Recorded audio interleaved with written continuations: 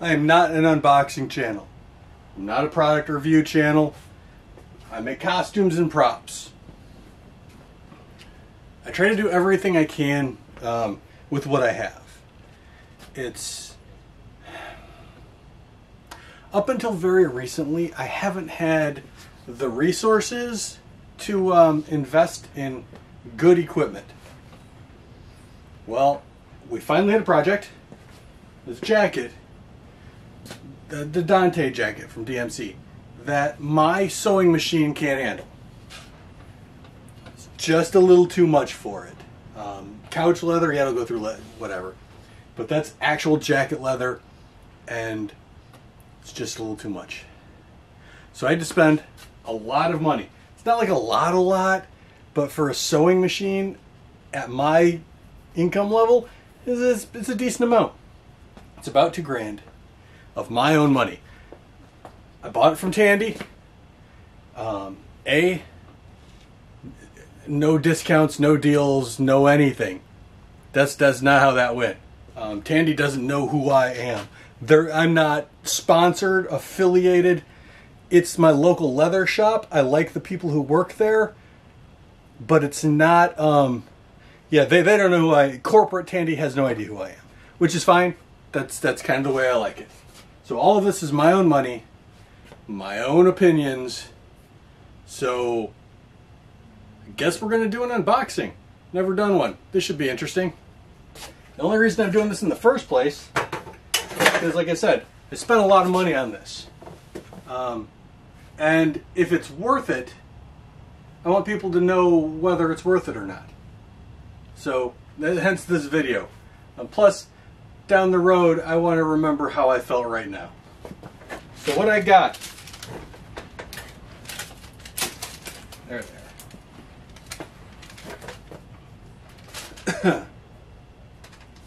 Is a Cowboy 797 leather sewing machine.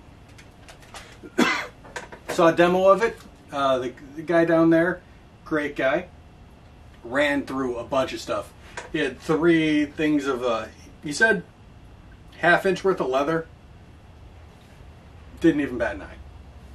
So, step 1, I guess, is to open everything up and see what we got. I'm going to start with these long, tall boxes, because I believe that's the substructure. So I just swept, so there's dust in the air. And having somewhere to put everything seems like a good idea.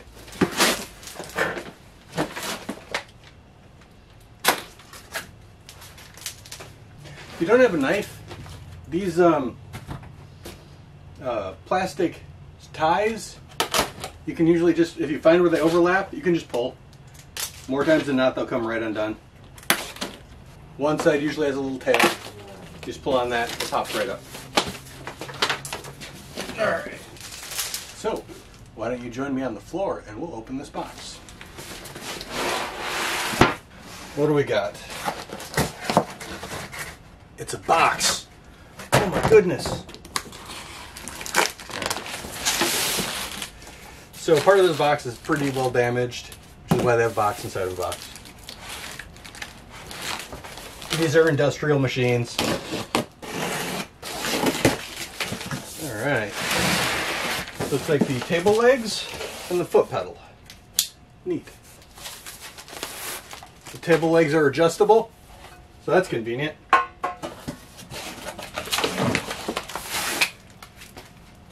It has casters, it rolls around, so once it's got casters on it, it's not going to. What are we? Sounds like a drawer full of parts.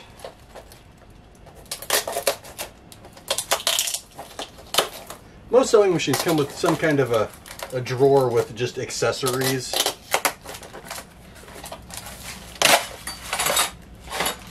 Figure out what that is and where those go later. Foot pedal. Casters. And then the rest of the lid. I don't do unboxing videos. I'm going to assume I'm supposed to edit all the noise out because there's a lot of it with tape. Alright, is that it? No. This feels like a crossbeam.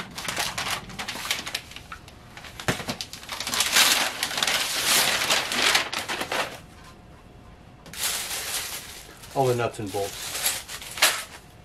Alright, that's it for this box. I'm going to assume the instructions are in this one or in the servo motor. So let's fake it until then. Alright. 4 locking casters. And I have 4 very large bolts. Nuts. These almost feel threaded. Maybe they are.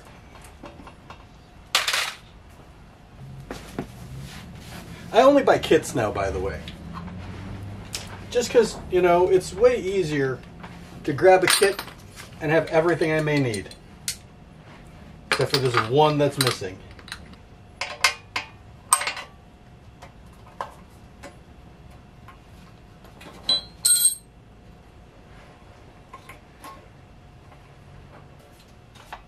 There's probably a super easy way of doing this. Why would you do it that way? It's the stupid and hard way. Should be the name of my channel. Doing things the stupid and hard way.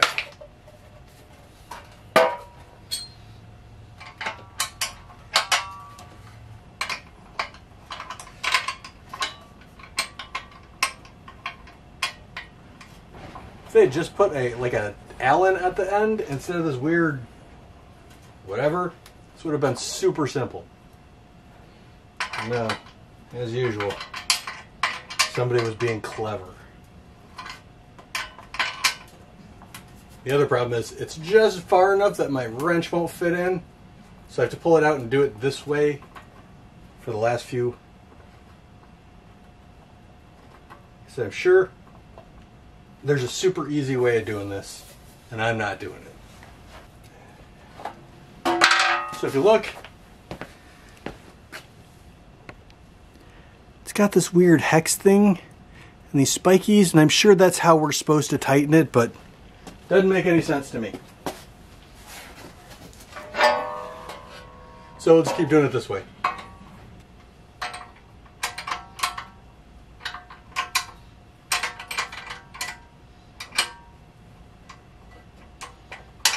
At least it's coarse thread, not machine thread. Oh my goodness.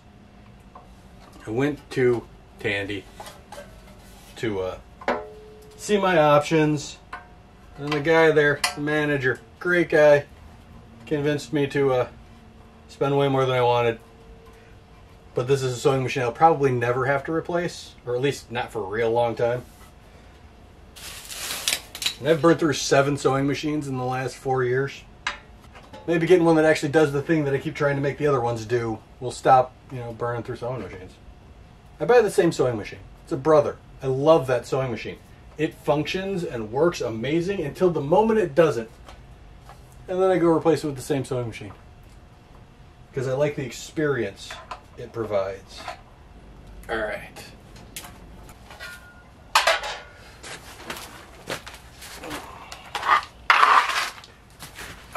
Now this is the top. That's about the usable footage I'm going to have. I'm also going to have to figure out where I'm supposed to put this thing, because, like I said, I don't have the largest shop in the world. I'll do what I can. Alright, let's assume they're the same. I'll put this one upside down, because last time the opening was on the bottom.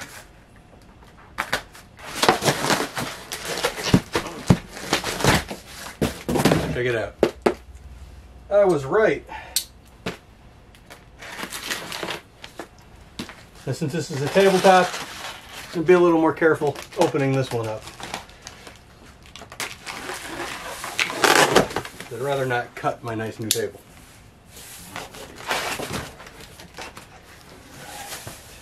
Is this all one piece?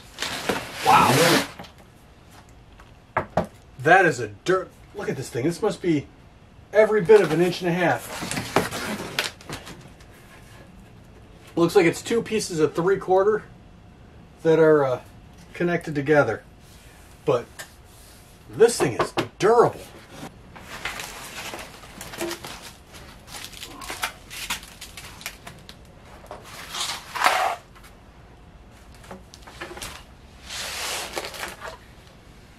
How do you think this goes together?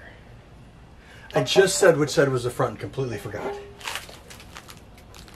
This is the front. So it goes this way somehow. I can't imagine them not pre-drilling this. But nothing lines up. That's interesting. Let's open up another box, see what we get. Maybe the answers will be in there. I'm avoiding that box. That's the machine head. And it is heavy.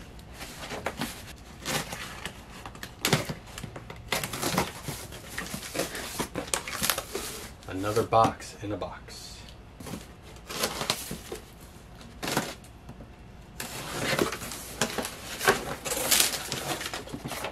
With the instructions. But I believe that's just the servo motor instructions. Got nothing to do with the table. Alright. So this is one box left. Let's see what's in this one. There. It's a little better at least.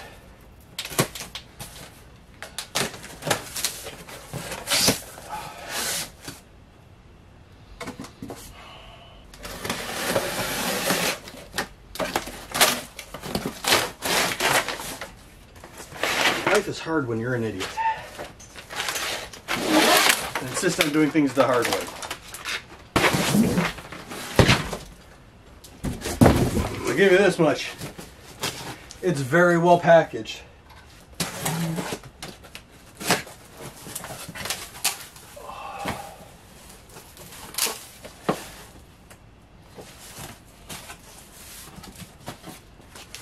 This, I believe, is the oil pan. These are all just huge guesses. I have no idea. Oh, here we go. Everything else can wait. Assembly instructions.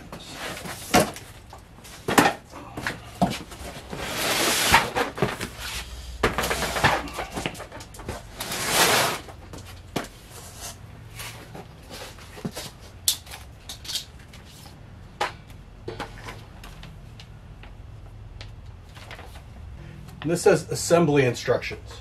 So these do indeed use these bolts. I should get sockets. That's what this audio needs. More ratcheting sounds. 9/16 for those playing along at home.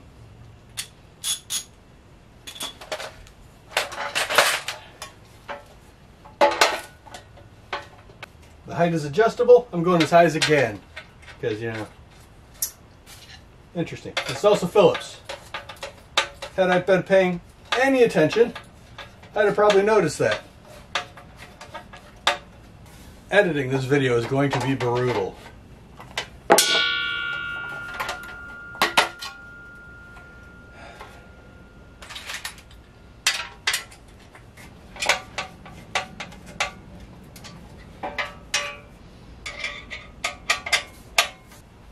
I have 2 bolts. Interesting.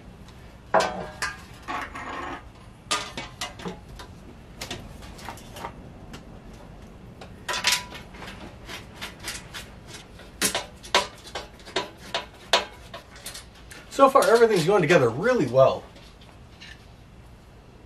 Once I, follow the instructions and got past the wheels. The wheels were stupid. Everything else seems fine. I suppose that's the worst of it, Alright. Snag. Have to figure out what the heck they expect of me for here. Oh! Goes on the bottom. No wonder I'm confused. I'm doing something wrong.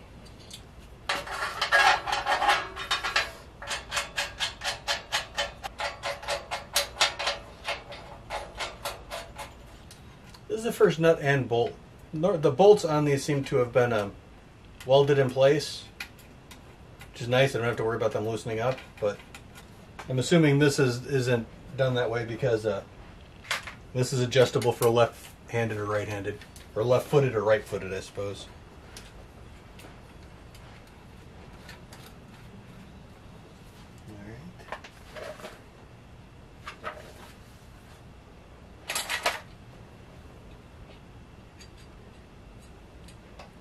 Is that towards the front or that's towards the back?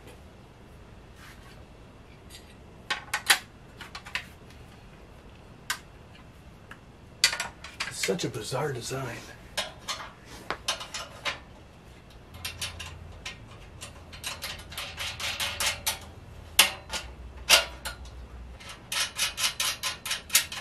There are no pre-drilled holes. And the text is in red. Look at that. Red text. How am I supposed to read red text on tan? I guess we just fake it, huh? 50 millimeters. I really wish it gave me a front to back measurement as well. I get that they don't want to pilot drill anything.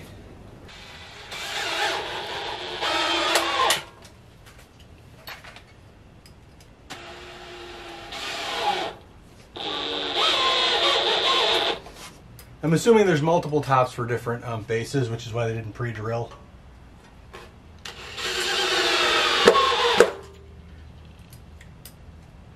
But they burnt something in. You could easily have just, you know, gave a couple of reference marks. Something.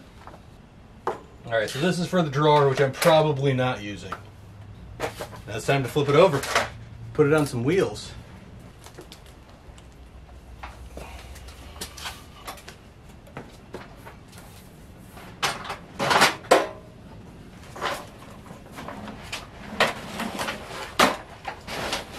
That's not bad.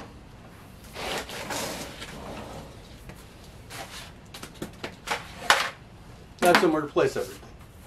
I know the real unboxers have down views and all kinds of stuff. Well, I don't. I think it is installing the actual machine here. Which I am not looking forward to.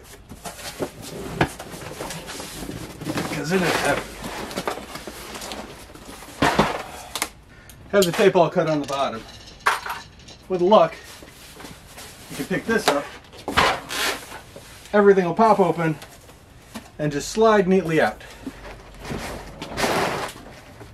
Giving myself 2-to-1 odds against, by the way. But we gotta try it anyway.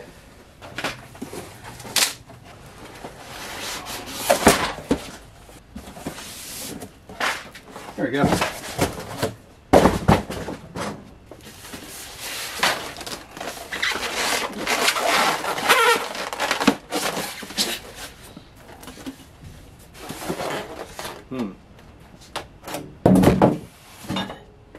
Yeah, I don't think we're ready for this just yet.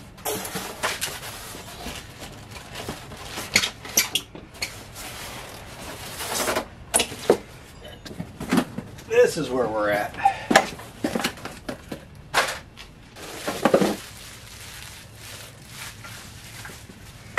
Interesting. Needles, super useful. I'm going to go through those. Well, maybe not.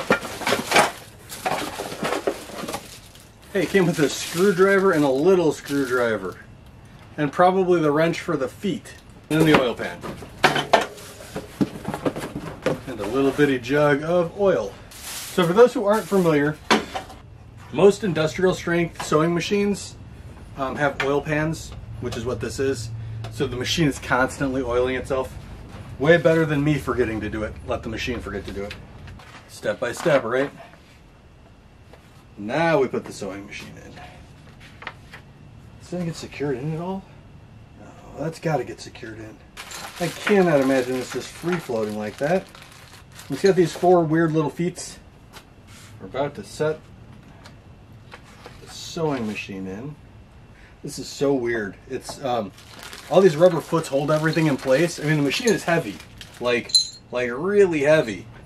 So I understand, but it's still just weird. So in theory, this should just set right in. No, these need to be installed first because that's where it pivots and rotates. Now it should just set right in. Hopefully it won't crush my fingers.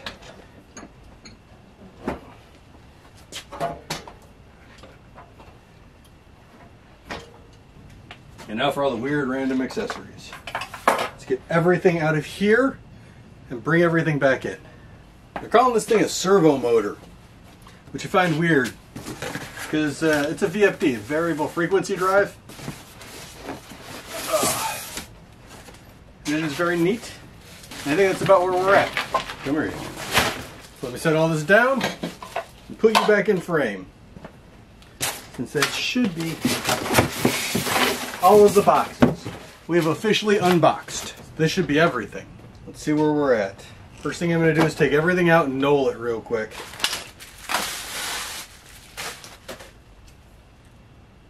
It's a nice little LED.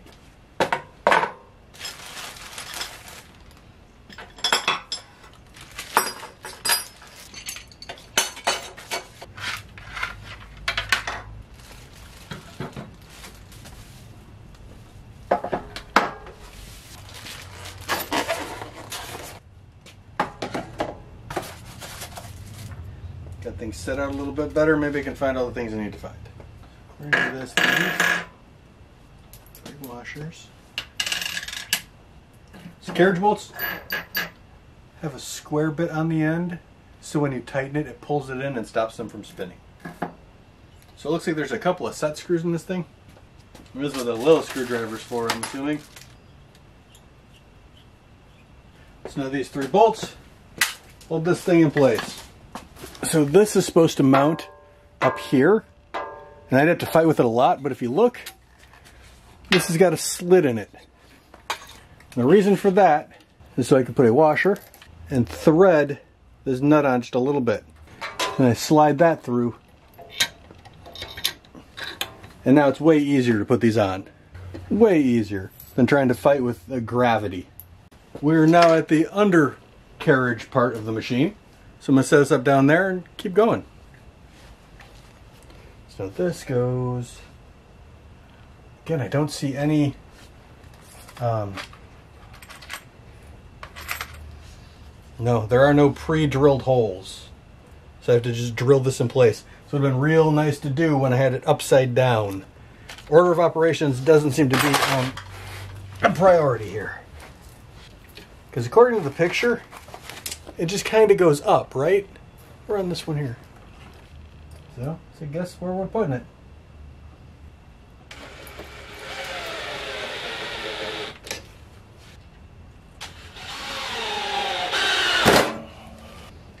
Alright, so now this linkage goes... There's not a single word on this instruction, by the way. It would be nice to have, you know, this goes here. Something, anything, you know? Instead, I guess about most of this stuff. Yeah, I'm relatively mechanically inclined, but not everybody else is. It'd be nice to have some instruction.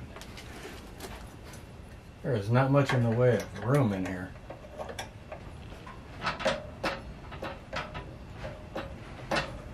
Now we mount the drive itself with, again, 3 screws and no pilot holes. But we're almost done. This time we're going to the front. So it just gets mounted underneath. Just like that. There's no nothing, right? They circle the piece you need, and then 3 screws. And then the next one, it's already hooked up. So I guess that's where we're doing it.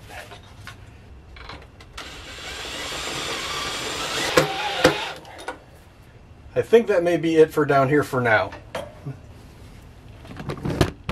This is the foot pedal. And this is that linkage. I should probably line it up where I want and then tighten it down. There. When I push down on it, it pulls down on the throttle control. So this process has absolutely taken control over my my garage, my workshop. This is my belt guard. I guess it goes on next. I say I guess because it doesn't really say. How is this?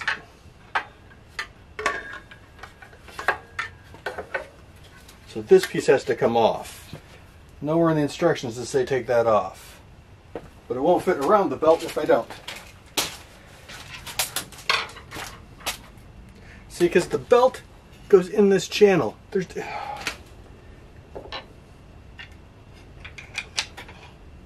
So this one, I'll figure it out. And this would have been way more useful to put on before this piece came on, because I don't know how I'm going to get this through a big metal piece. I would give these instructions maybe a 4 out of 10. Which goes over. Oh, there's 2 screws here that I'm not going to... Oh. We're going to move over. Here's what we're fighting with now. I got to put these 2 screws in. It would have been way easier to do way in the beginning. I believe it's these. Again, nothing's labeled, so I have no idea.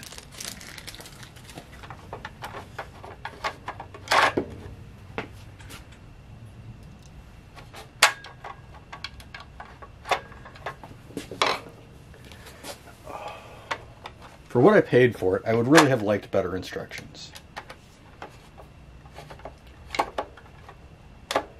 We are right on the cusp of good instructions versus bad instructions.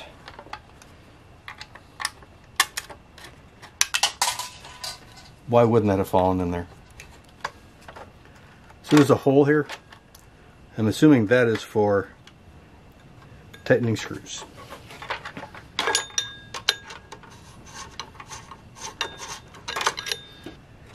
Next page is this, which doesn't say anything about anything. It just shows a picture of it. So I don't even know. I'm assuming at some point in time I'm supposed to screw that in. It doesn't tell me. Because there are 2 slots here. So this is 2 pictures. Nothing's circled, so I have no idea what I'm supposed to be looking at. Suppose I didn't ask him how easy it was to assemble. So I had no one to blame but myself. So I have 2 of these. I'm assuming this one's got weirder stuff on it. I'm not seeing anything about... Oh, that goes up on top. Got it. That's my guide. My thread goes down. On my thread as low as I can make it. Again, no instruction on how all this stuff goes together. Just a picture of it completed. I'm only putting 1 on because I only use 1 color. I don't use a double thread. This one doesn't even have a hole in it.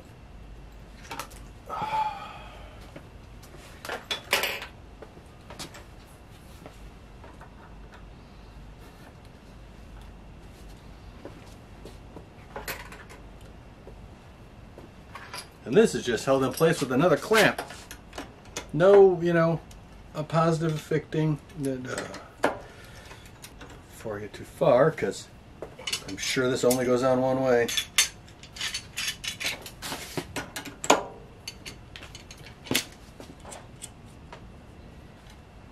It is a great looking machine. Now that everything's together, I'm very happy with it, but getting to this point was kind of annoying. I'm not even done yet. Plug everything in. So I have this thing. I think it's right there, but I have no idea. There's no... doesn't even talk about this.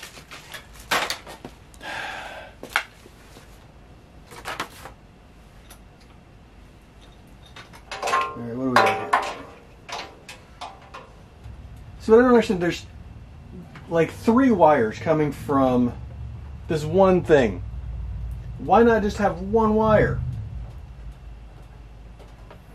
It makes so much more sense. I'm gonna have to cable tie all this stuff together. I don't even know where this goes. Cable management is a bit precarious at best. Let's put my cover back on and then be done. Weird cable. Power cord, which is now just cycling through something, I guess. The knee pad, which is supposed to raise and lower the foot, nothing. And I went through this book like 4 times and there's no explanation of it. For what I paid, there should be more instructions. But it's all together. Give me a bit to read. and we'll see how it performs. Alright, I'm pretty sure I have this all set up wrong, but it's working, so I'm not going to mess with it. I managed to get a decent stitch. I mean, I'm not seeing any white on this side, I'm not seeing any black on this side. I've got it set to, I think, 500, which I believe is stitches per minute, or per second. I don't know. I can feather the foot pedal, so I can go nice and slow, or I can give it the beans.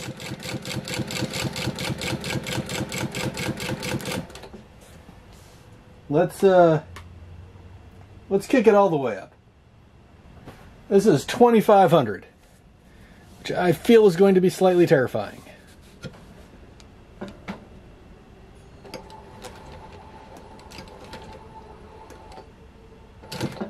Alright, I was moving slow just to turn. Wow.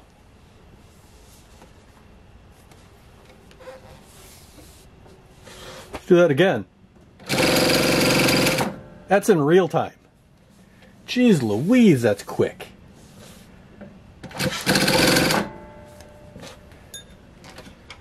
And that just for fun. Let's see how slow we can go. Which is 50. And this is all the way down. That's as fast as it is going.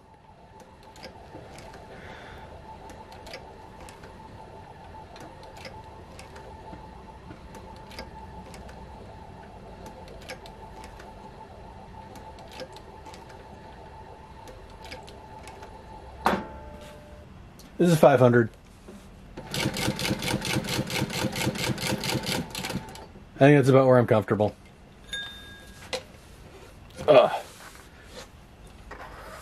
So the raising is super hard to do. I really wish this knee thing would work. I'll have to figure that one out later. Now here comes the big question. I need to trim, or I need to go through 4 pieces of leather. Can I?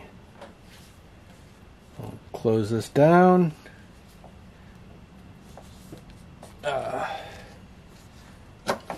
Grab both my tabs and see what happens.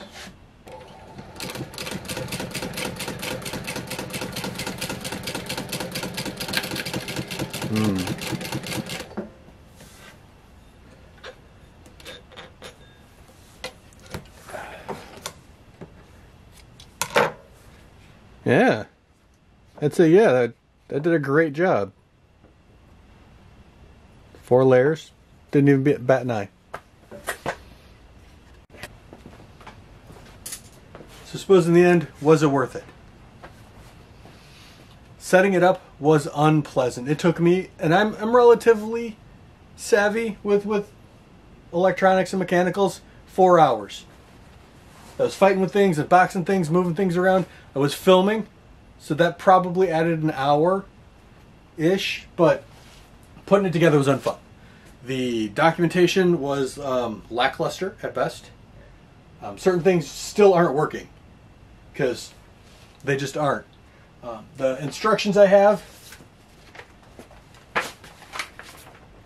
which should be this exact machine, there are parts that aren't on this machine. So threading it's next to impossible because I don't have those pieces. So that makes things more complicated. But it works real good. And it'll let me do the things I need to do. The fact that it's on wheels is kind of neat because I can move it out of the way and bring my other thing in and do my normal stuff. And then when I need it, I'll bring it back. More than likely, I'm just going to make a cover for it.